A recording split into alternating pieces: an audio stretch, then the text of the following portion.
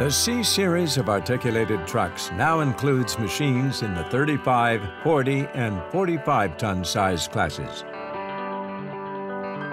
The new features of these machines are explained in the following sections.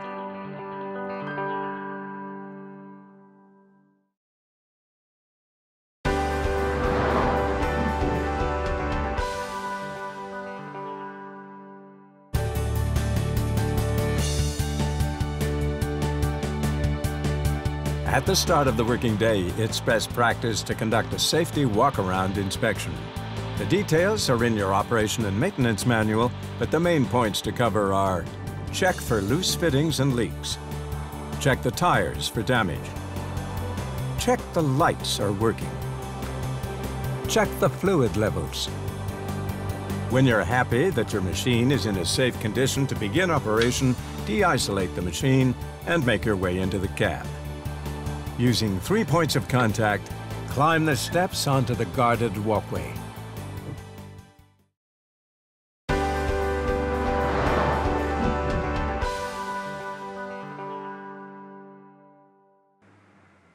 If you have worked in a Cat B series articulated truck, you will recognize the cab, but there are a number of new features. Make it as comfortable as possible by employing the adjustments available on the new operator seat. Adjust the seat suspension by inflating or deflating until the white line is in the green indicator. Use this handle to move the seat closer or further away, and adjust to suit. Thigh support also helps perfect your seating position. Once the seat is in the appropriate position for you and the seat belt is fastened, you can adjust the steering wheel for tilt and reach. Finally, lower the armrests and you're ready to start your C-Series machine. Check that your mirrors are positioned to give you the best visibility. If electric mirrors are fitted, the position can be changed using the switch in the cab. If this option is not fitted, the mirrors can be adjusted manually. If optional heated mirrors are fitted, activate by simply pressing this switch. The Color Multi-Purpose Display, or CMPD, is fitted as standard to all C-Series machines. Now supporting up to 3 additional cameras and featuring an increased number of information parameters, all the information an operator needs is there at the touch of a button. Data from the optional CAT production measurement system is displayed for the operator here.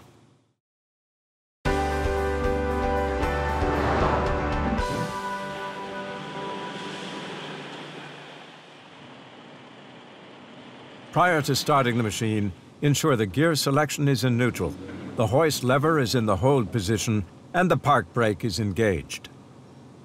While holding the brake pedal, start the engine. Release the park brake and put the machine in gear. Finally, move the hoist lever into the float position. Check the area around you is clear and pull away.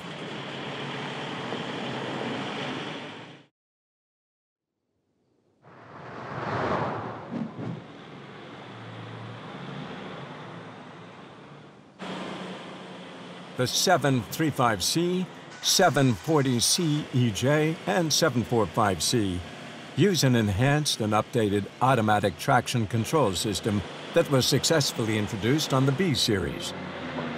Operation of the inter- and cross-axle differential locks is fully automatic and requires no input from the operator.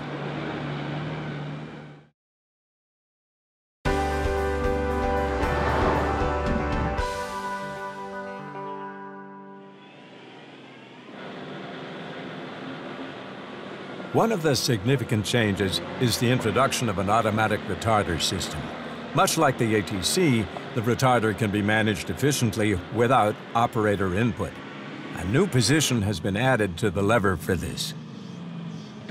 Operator choices are now off, stages 1 and 2 of manual retarding, and fully automatic. In this last position, the machine will select and manage retardation completely. If you are not using the auto position, on approaching the descent of a grade, pre-select the appropriate gear and then select the correct stage of retardation using the lever. The gear selected for descending a grade should be the same as the gear used while ascending.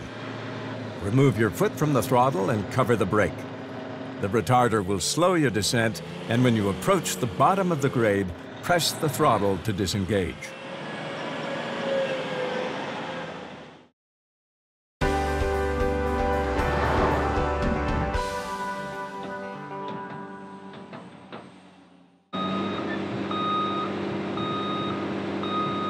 Whenever possible, position the truck at an approximate right angle to the face of the bench.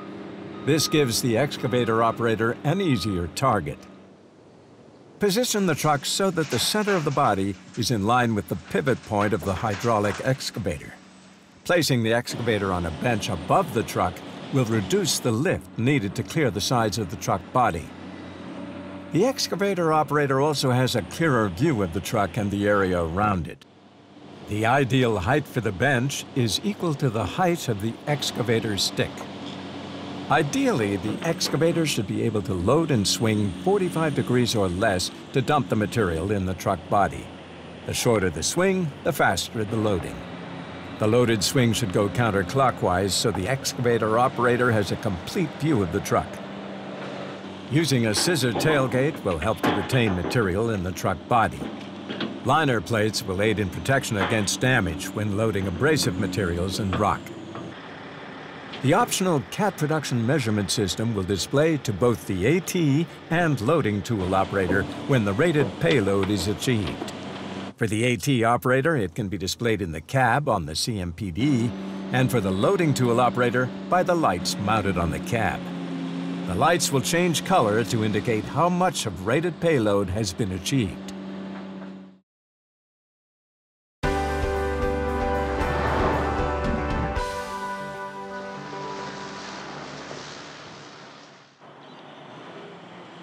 Select a dump area that is as firm and level as possible. This helps ensure machine stability when tipping. Minimizing maneuvering in the tip area can help reduce cycle times and fuel consumption. After coming to a stop with the machine in a straight position, tip the material using the site recommended procedure. If using an ejector, discharging the material can be controlled manually using the eject lever. Loads can be dispersed on the go according to ground speed. That is, the faster you go, the thinner the spread. You can also eject loads statically, as you would with a tipper machine. Material can also be ejected safely in applications where a tipper cannot.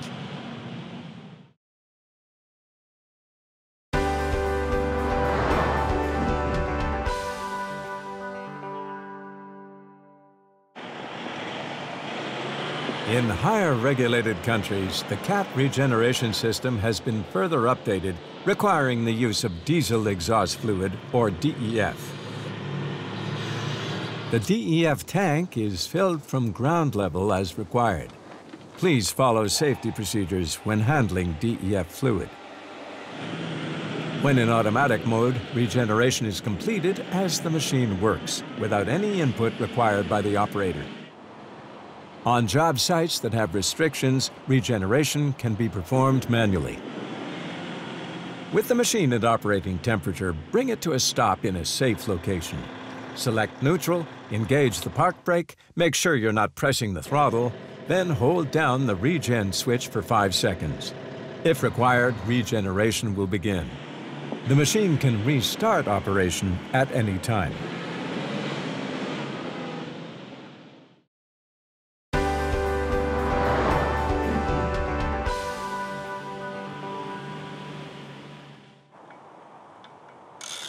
Steering locks should be used when the wheels are lifted from ground, or when an operator is working in the hitch area.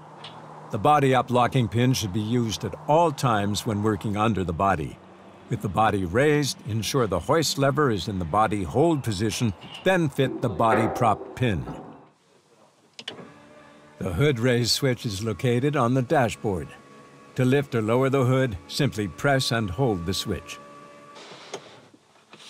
The right side cab window can be used as an emergency exit when it's not possible to leave via the cab door.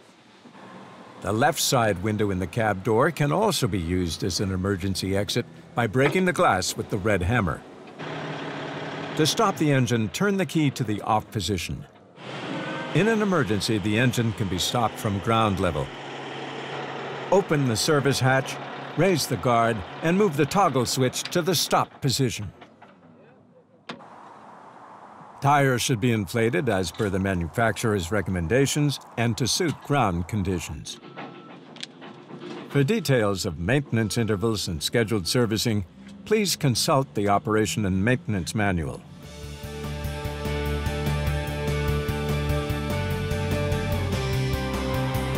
At the end of the day, correct operation of your C-Series articulated truck makes for a more comfortable, efficient, and profitable machine.